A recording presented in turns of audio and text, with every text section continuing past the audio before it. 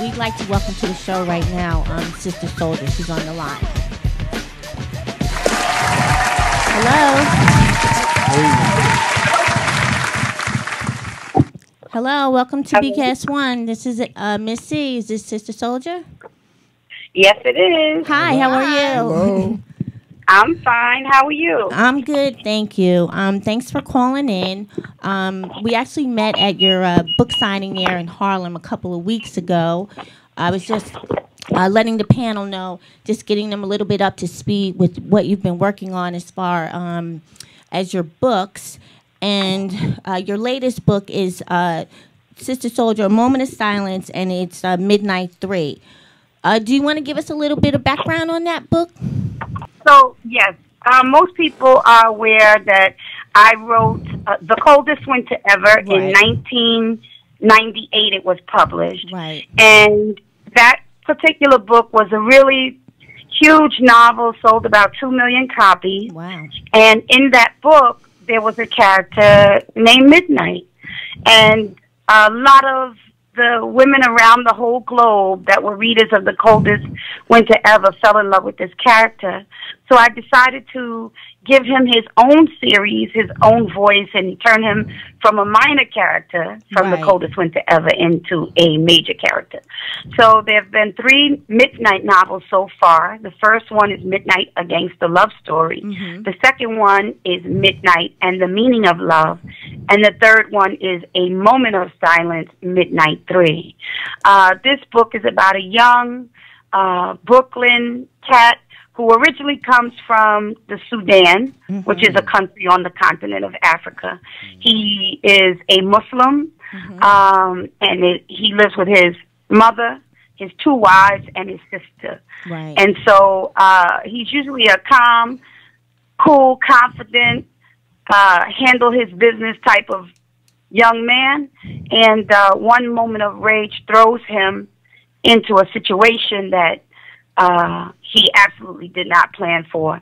And he is now faced with the same stresses that a lot of the brothers in the community in the hood are faced with, and that's police and handcuffs and chains and you know, prison and COs and danger and liars and injustice and the whole thing. So it's a very, very, it's an action adventure, it's a thriller, it's a powerful love story. It's just a very explosive novel, for lack of a better way of saying it. Right. And I just started reading my copy, and I do find it engaging. You said something very interesting, and it definitely resonated with me. Midnight's character from The Coldest Winter Ever, he is intriguing. He is absolutely intriguing. So you were saying that a lot of people, a lot of women in general, were interested in a little bit more information about Midnight, who he is, because he does seem like a mystery. Yes. Well, in The Coldest Winter Ever, he wasn't. He was the man that Winter Santiago, the main character, you know, was in love with. Right. He was her first love, her deep crush, but she wasn't actually involved in a relationship with him. So he wasn't really a major character. He was kind of a minor character, which goes to show what kind of a man he is, because just a little drop of him, you know, caused a big reaction. Exactly, right, because he wasn't a major character, but he was so intriguing, and there was a mystery about him, and he was very cool towards her, and I think that probably made, obviously it made him more desirable for her, but it also kind of like piques your interest, I think, as a woman, because when, you know, it's like when men chase you, that can be kind of like a turnoff, but when a guy is, you got to work a little bit, it does make you, you know, just like a little bit more interested in, and you want to know what's going on with him. He's extremely intelligent, Midnight, and that's the other thing that I think resonated with a lot of women as well. You know, it's funny. That's the two 2015 take on it, because you said a woman would want to work for it and don't like when the men chase them, when actually, you know, back in the day, it was the men that worked for the women. I know. I have a question. Can I ask her? Yeah, go ahead. Okay. Sister Souljah, how you doing? This is Wonder. Peace. Peace.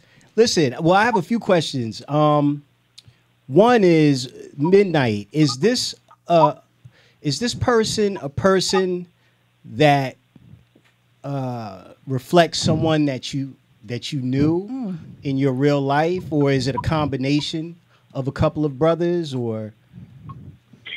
No, this is a novel. So Okay. when you're writing a novel, it really takes the power of imagination.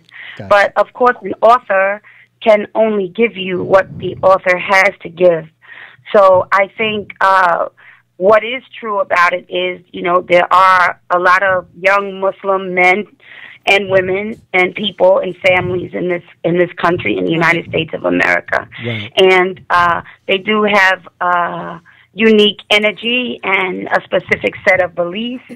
And so I think that that's what makes the character resonate so powerfully. I think we live in a society where we don't really expect each other to believe anything. Right. And even if we say we believe something, we don't expect anybody to do anything about what they believe.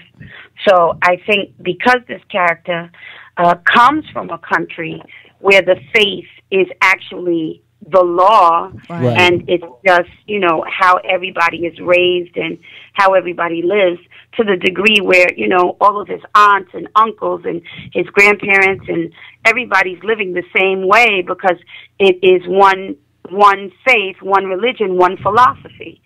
So I think that this is a powerful notion for young people in America, because you can meet somebody, you know, in a club or something that tells you they have some specific religion, but it doesn't impact how they behave or what they will and will not do. Very Right, true. right. Very true. Right. My other question to you is: are there any particular, I guess, lessons or morals of this story that you would like people to extract from it, to walk away from it? No, I think one thing I love about books is it's a very personal, a very intimate experience, you know. And when I first started writing books, one of the most powerful persuading thing for me to start writing was that people don't tend to like lectures. They don't like to be speeched at Gotcha. or lectured to or That's talked true. at True. or given instructions. But the thing about a book is that if you are a great storyteller, you can create a story that connects with each reader differently depending upon where they are in their life, where they are in their thinking, where they are in their emotions. So my writing style is multidimensional, which means that whether you're 98 years old or 9 years old or 29 years old, everybody's going to walk away with something different when they read the novel. Right. Okay. Gotcha. Oh, Thank So, you. right. Sister Souljah, this is Black Ops. How you doing? Peace, how you doing? You're good, good. My question to you, and I'm a bit of a writer. I'm no Sister Souljah by any stretch, so let me not even try and make that comparison. But let me ask you, because it's very apparent that you pour your heart and soul into your writing so that you connect with your readers. I know as I had wrote my book, I know I had to step away because I was overcome with emotions at time and what I was putting to paper. Was there ever a time as you were writing any of your works that you had to step away and just say, hey, you know what, let me step back for a little bit? That's an emotional roller coaster. Well, I probably don't step away. I probably step deeper into it. Okay. But Right. one of the side effects of that is that I experience the stress of my character. Right. And so that's kind of the downside, you know. Wow. When I'm dealing with issues like prison or solitary confinement or violent scenes, you know, I actually feel it very, very deeply, and it stresses me out, you know. Wow. and then I had to try to recuperate from it. Right, exactly. I know there was at one point that I stepped away from my writing. Mine is an autobiography, but I had stepped away for 6 months from mine for those very reasons that you're talking about. Sometimes you just have to say, "Hey, wow, let me catch my breath on this." So 6 months is a long time, though. yeah, it was. Maybe I can get you a copy. That was a real moment of silence. Yeah, it's a deep book. I'd like to get you. I'd get you a copy. But it's your moment, so we won't talk about my book. But I can relate to what you're saying. Sister Souljah, this is Joe. Welcome. Peace, how you doing? I'm good. I'm just looking over a little bit of the book, and I love that you use. I'm Muslim as well. And I love the way that you named his mother the Ummah, which is like our worldwide community here. I'm looking forward to reading this book, and it is something when you meet Muslims from another country and what their laws are and the way that they live, which is somewhat different from what some of us do here in America. So I read The Coldest Winter Ever a long time ago, and I'm looking at this list. I think I need to start over. I'm going to order these books online tonight. Well, you know that's good. I'm grateful that you're going to read A Moment of Silence. I just wanted to say though that in all of my research, I do a lot of research for every novel because I'm writing about things that are meaningful and sensitive and important. Right. And in all of my research of Islam, there's only one God, there's only one Quran, and the laws for a Muslim overseas should be the same laws for a Muslim in the United States of America. Wow, okay. Absolutely. Okay. And I know that every culture, we have certain little things that we do differently from each other, but that's culture. That's not faith. But the faith itself is the same. Right. And here it's just that different things that we're not able to do legally that they can in Islamic countries. So. Well, you mean like having more than one wife? Right. So you can do that Islamically, but legally, you can't do it. Right. So. Well, there are some states in the U.S. where you can have more than one wife, but it's not a federal allowance. Right. Right.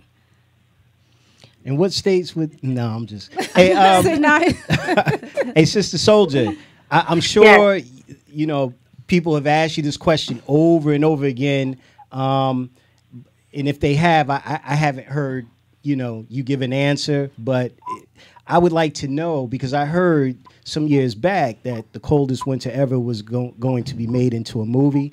Can you tell us where that's at right now? Is it still going to happen? I thought I saw a trailer for it online. No, the trailer is bogus. Bootleg. Oh, thank you for that. Yeah, okay. Completely related. And you know what's funny about the trailer to me is that what that is a photoshopped clips of movies that most African Americans have already seen. So I don't know why. I don't know why when you look at the trailer you don't get flashbacks and say, "Oh, that's Megan Good from such and such a film." Yeah, it's funny that you said that because when I did see the trailer, I'm like, this trailer is kind of weak. No offense, but now I understand why, because I'm like, this is not done very well. So okay, but what is and the soundtrack is horrible. Right. It's even the casting of that trailer is a little weird. So glad thank you for clearing that up.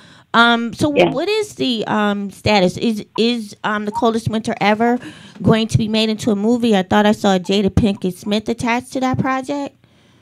The Coldest Winter Ever is definitely going to be made into a film. It has been optioned by a producer. It's going to be independently produced. The budget will be somewhere between $10 and $15 million. Okay.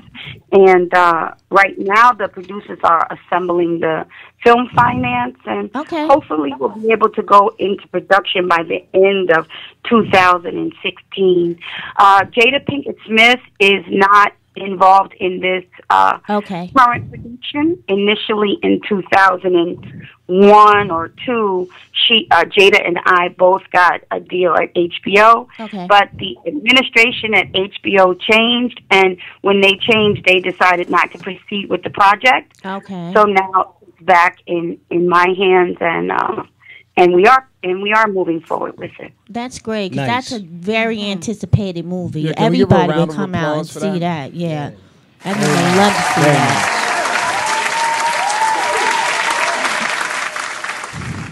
So I have a question, and this is, here comes the controversy. There is a Republican candidate running for president that made a statement that he thinks that all Muslims should be barred from entering into the United States.